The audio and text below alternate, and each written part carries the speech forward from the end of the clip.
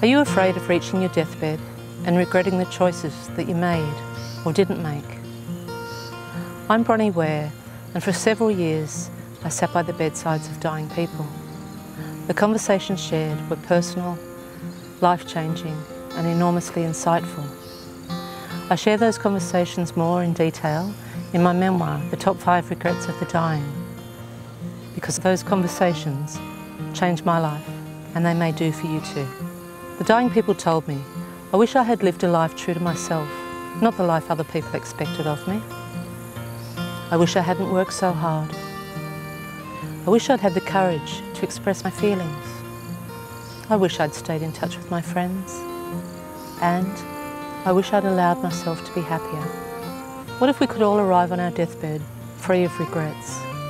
What if we could lose the harsh judgment that causes regret and turn it into compassion for our humanness instead? What if we could set others free by not judging them and seeing them as doing the best they can as who they are right now, just as we are too?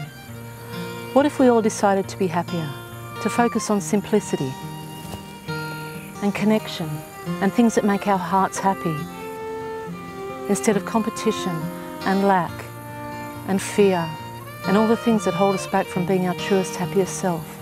What if we gave ourselves and each other permission to do all that, to have courage, to feel safe in expressing our feelings, to go where our hearts guide us, to learn how to be kind not just to others, but to ourselves as well? What if we encouraged each other to be courageous and vulnerable? Let us support each other to create regret-free lives. Let us be courageous together.